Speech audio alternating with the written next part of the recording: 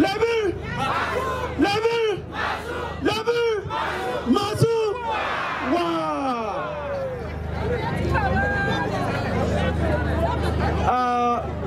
We are grateful, Bunkpurugu Constituency. It is not a surprise to us that you have come out in your numbers to listen to the visiting leadership of the NDC into the constituency. It tells us that you are ready, just like any other constituency in the country, to vote against corruption, to vote against incompetence, to vote against ejapa, to vote against family and friends, to vote against people who will come and not continue with projects that were started or initiated by their predecessors. To vote against people who will come sharing monies and will not use the same money to develop your hospitals. People who will come sharing monies and will not use the monies to work on your roads. To vote against people who will not come and take care of educational infrastructures and will only want to come at the last minute to give 200 cedis to people to vote for them. And when they are gone, it is over.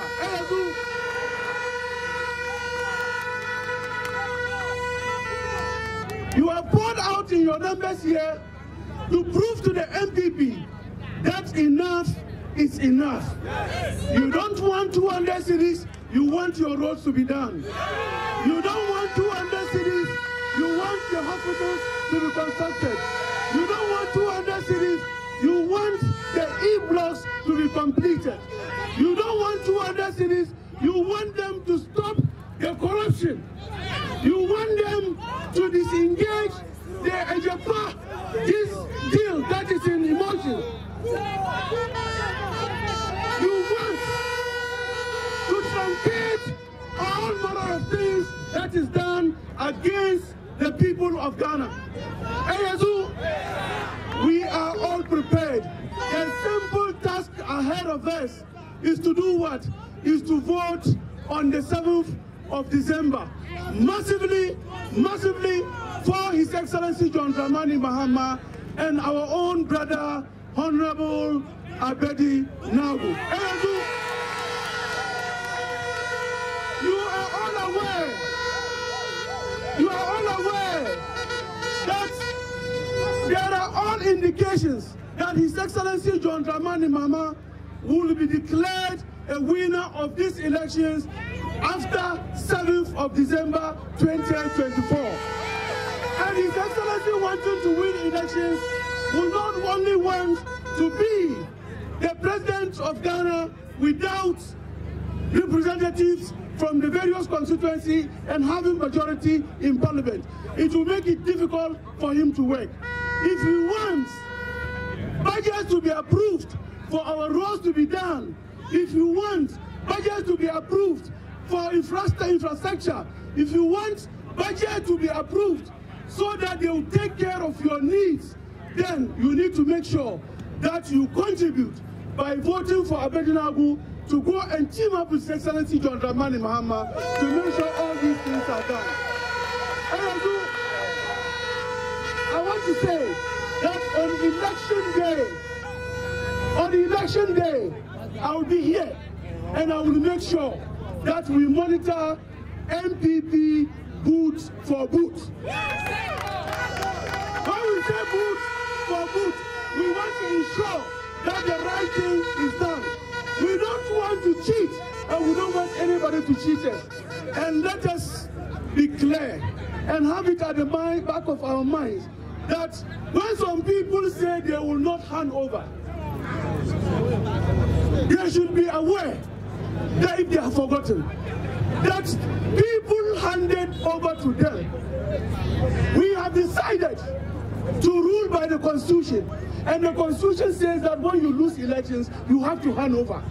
So whether they like it or not, when the people decide that enough is enough, they will have to painfully hand over, because they don't want to hand over, and they will hand over because the Constitution says they will hand over.